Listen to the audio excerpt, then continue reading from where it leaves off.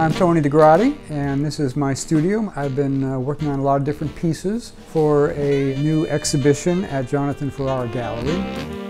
I started working with books quite by accident. I ran into some images of altered books on the internet and I was interested. And what I liked about it is that different artists were taking the contents and doing some very interesting things.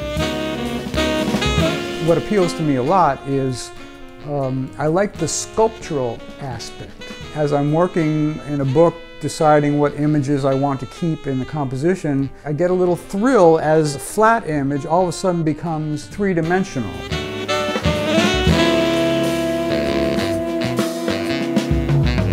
There is a great element of improvisation in what I do. When I first start a piece, I usually have a general direction. So I have an idea of where I want to take a composition, but it doesn't always go there because it doesn't work. And that to me is very much like music. If I'm on the bandstand playing with a jazz group, your job is to create a composition based on the form of the piece that you're working with.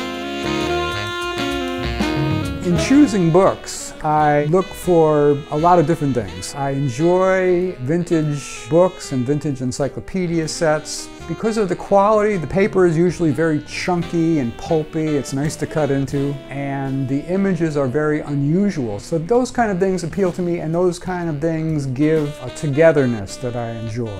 My process includes a lot of different methodologies. For each series that I do, there may be a different setup and then a different set of parameters that I'm working with just for the mechanical aspect of the book. I have a freeform series where I use a large coffee table type of book as my blank canvas. So I have another book that's going to be my source for the images. That's one methodology.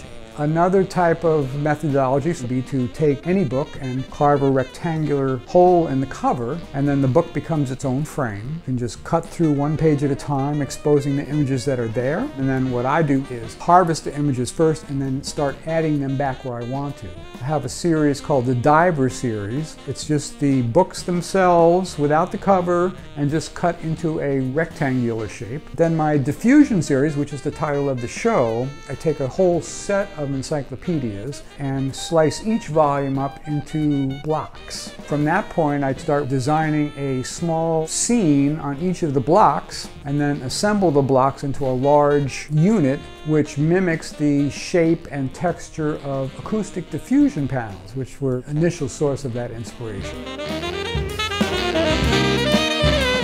I think when I work with books, what I'm looking to extract is a composition that is cohesive. It's the parameters that are used, it's the format that I'm employing. All of that comes together to create something that is worth looking at.